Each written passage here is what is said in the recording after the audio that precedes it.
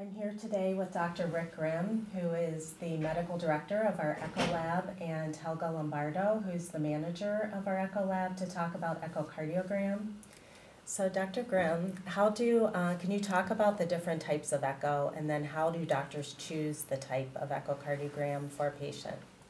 Sure. So an echocardiogram is just an ultrasound procedure specifically geared towards evaluating the heart, and hence the term echocardiogram can also be called cardiac ultrasound. But it's a non-invasive test, and it's very routinely performed, and in fact I would consider it to be the most important diagnostic test for cardiologists, for physicians in general, in terms of wanting to evaluate all aspects of the heart relative to heart function, valvular disease, hemodynamics, and concern for artery disease. So it's a very, very important test to us.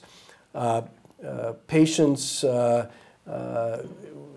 will see different environments in which these are done. And our environment, our laboratory is actually associated, in fact, proximity-wise, in our hospital, in the ground floor of our hospital, and we actually perform these tests in our laboratory on both inpatient and outpatients alike on any given day.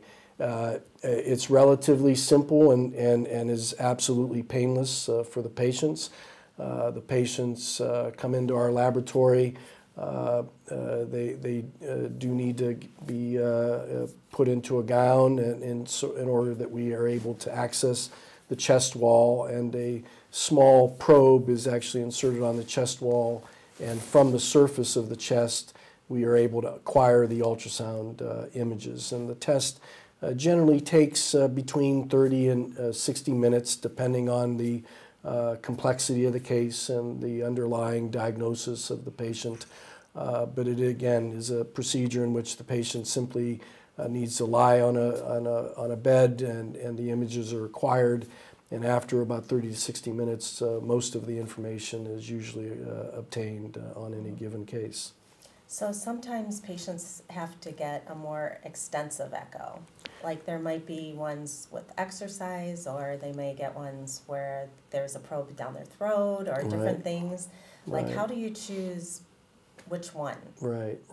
Well, first of all, regarding the one that we actually insert like an endoscope, and just like a gastroenterology examination of the stomach, the probe, the actual excuse me, the actual imaging capability is on the end of this probe, and we can insert this into the food pipe.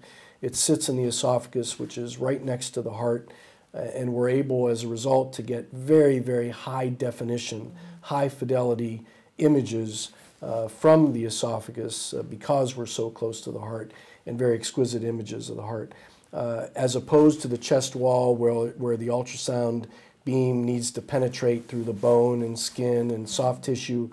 Again, when it's sitting in the esophagus right next to the heart, the images are just much more high fidelity and high resolution images. And so in some cases, in the overwhelming majority of the cases, we can acquire adequate images from the chest wall.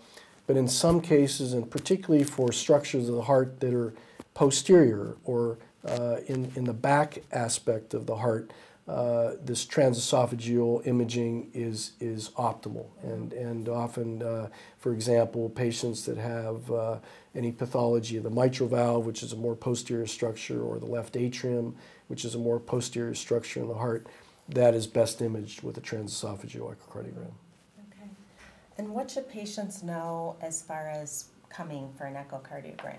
For a standard transthoracic echocardiogram, there really isn't much to the patient. It's a painless test. They'll be lying on a table, asked maybe to have their positions changed from one lateral decubitus to on their back. They may hear sounds, which is the Doppler coming out of the machine, but for the most part, it's a painless test.